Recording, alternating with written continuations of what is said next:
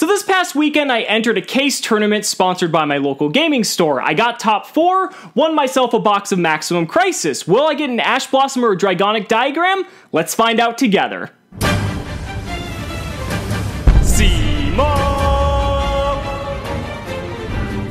What's going on, guys? It's Cimo. Now today I thought I'd bring to you a box opening of Maximum Crisis. Now I know it's not too common that I bring you guys product openings on my channel, but I figured since I made the top 4 of the case tournament at my local gaming store, and you know, I won the box, rather than just opening it and, you know, just leaving all the suspense for myself, I figured it'd be a cool idea to share it with you guys, just because, you know, why the hell not? So, I know it's something you're not going to see too often, but I figure we might as well just break from the norm a little bit, and we're going to do something a little bit fun. With cards like Dragonic Diagram and Ash Blossom being worth so much, I think it would just definitely be a lot of fun just to see what we can pull. So 24 packs, let's go ahead and get right into it. So, overall, I think Maximum Crisis it's an alright set. I mean, it's definitely meta changing for sure, but it's going to be really cool to see what we get out of here. So for our first rare, we got Performer Pal Sky Magician, and we get the Lyrilusk Independent Nightingale.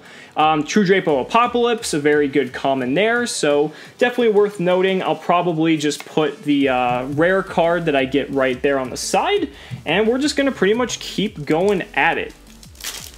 But yeah, I mean, it's definitely a meta-defining set with the True Dracos and all these other things going on, so it's going to be really interesting to see. We got the Perform House. That's really weird that it's the 4th card. Subterror Fiendus, really good super rare there. Anything else in here? Artifact Vajra is a really good card. I'm actually glad we finally got this. It's just a really cool card for the Artifact engine in general, and it's a pretty cool battle trap too. So, something that you might want to consider if you're, you know, wanting to toy with the Artifact engine at all.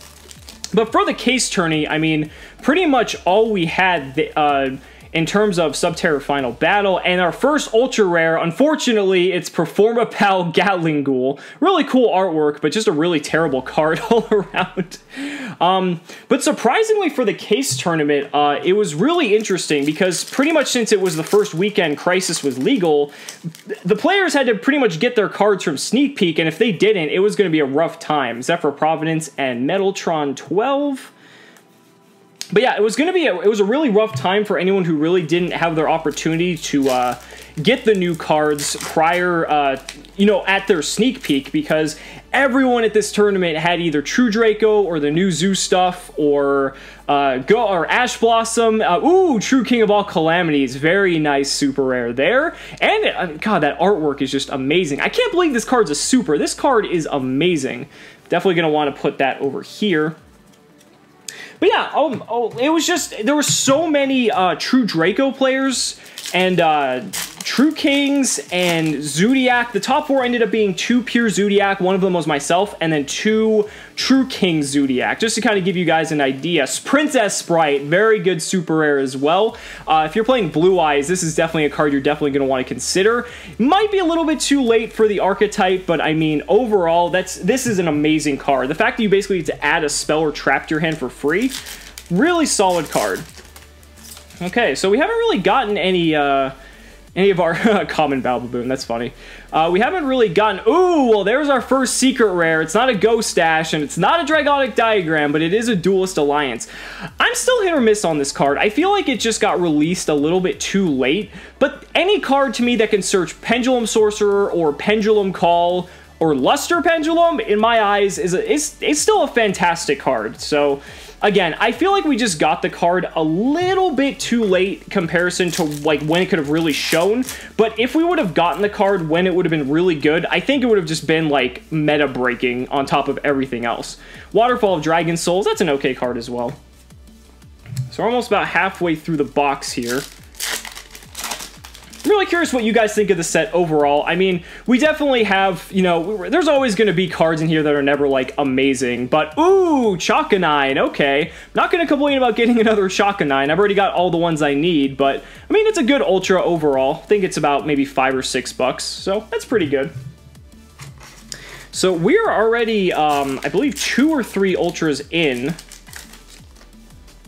At least now we know that our box has at least one secret rare, so I guess that's good. Fairy Tail Luna is a cool card too, because this actually allows you to search Fairy Tail Snow, which I find interesting. So, I mean, it's not the best card. I mean, maybe if you're trying to make some dedicated, like, Fairy Tail deck, but the fact that it can search Snow, to me, is really good. And I guess it can also search the Charmers, which is really random as well for the random Charmer players out there. But, I mean, hey, there you go. Pendulumucho. I mean, this is probably the best card in the set. No, I'm just kidding. But the artwork on this card is fucking amazing. I absolutely love it. Got a Hammer Kong in here as well. Pretty good common. So this is going to be the last for the right side of the box.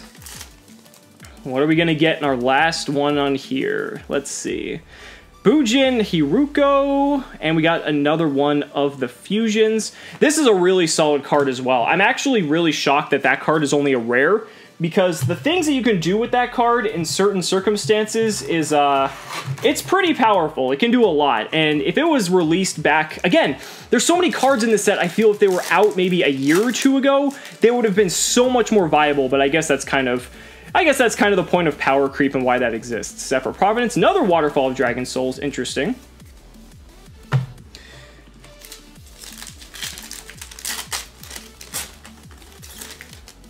Okay.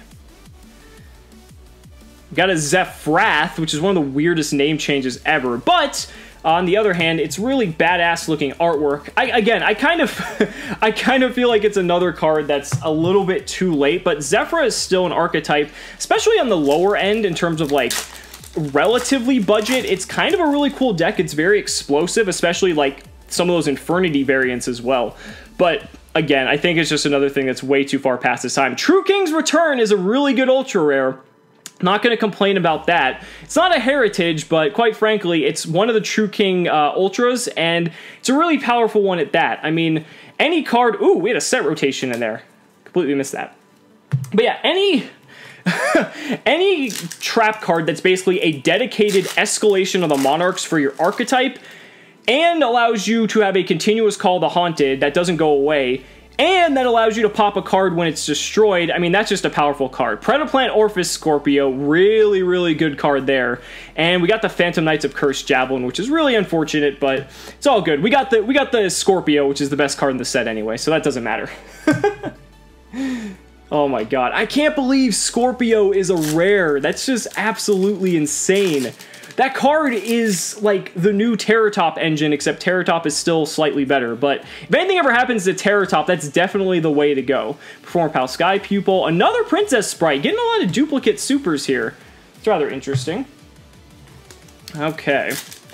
Only about 6 packs left to go here. Still missing our second secret, and who knows, we could even get a third or a fourth, because some of these boxes have been wonky. Supreme King Gate Infinity, not the best card, but, I mean, it is a DDD card, so... I don't know. I've seen people in the OCG, like, make, like, crazy decks with that card, so who knows. Maybe one day, but definitely not in this format. Magician's Rest. Dragonic Diagram! Woohoo! Alrighty, that's what we want to see. Oh my god, that's the pull we want.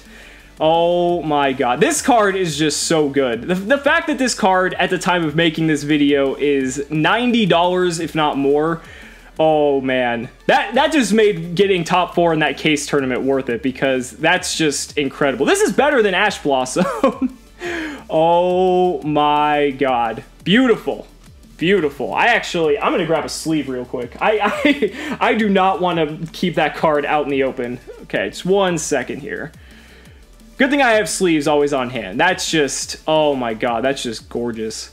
We're definitely going to keep that there. Now, we still got 5 more packs, and some people have been getting 3 secrets in their box, so, you know, maybe there's still the chance that we can pull something absolutely crazy. Who knows? Spiral Sleeper is not the crazy card we want to pull, though. Definitely not the card we want to pull. Honestly, I got the Dragonic Diagram. I couldn't be happier with this box. That's amazing. Oh, man. A couple packs left. Dynamite Knight, the true Draco fighter. So, I mean, we got another really solid Ultra here. Another Vajra back there as well. Man, this box is pretty good. Can't really complain. This is another, I'd say, like $6 to $7 Ultra. Very strong card in the True Draco deck. I mean, these cards are absurd. I cannot believe, like, the effects that they have, that you basically get to activate cards from your deck. Like, that's just ridiculous. Okay, couple packs left. Coin Dragon and another Pendulumucho. All right, another set rotation. I'm glad to actually be getting a play set of that. Oh, forgot to put that here. Set rotation is a really good card. There's so many really cool, like, intricate things you can do with it. You could, like, give your opponent, like, a Fire King Island and, like, wipe their board. I think that's hilarious. Okay, second to last pack, Dark Contract with Eternal Darkness. And another one of those Lyrilusk. I probably completely butchered the name of those cards, but I did have a friend locally that was wanting to get those, so he'll be happy if he needs any more of them, but I think he got them. All right, everyone, last pack. Are we going to manage to pull some third crazy secret or maybe even another Ultra? Let's go ahead and find out. Performapow Yugo Golem. Oh my god, that's just that's just such a bad name. Ah, it's Supreme King Gate 0. Well, I mean, overall, I'm not really going to complain because this is pretty much, I mean, this just sums it up right here. We got the diagram, and just quickly recapping everything else. I mean, we did pretty good. We got a Dynamite Knight, which is a really good Ultra. We got a couple Princess Sprites. We got a True King's Return, which is another valuable Ultra. I accidentally put the Hiroko in there, but that's okay. Chalkanine's another valuable Ultra, so we did pretty good on our Ultra front. We unfortunately got Duelist Alliance, but I mean, I'm not going to complain. Got to call Calamities. That's a good card as well. We got the Gatling Ghoul, but overall, guys, I'm not really going to complain. I would say this is a spectacular box. It wasn't like the craziest box you guys have ever seen, but let me know down in the comments what your guys' favorite cards are out of Maximum Crisis and how you guys think the set's been rounding out as a whole. So guys, thanks so much for watching the video, and we'll see you next time.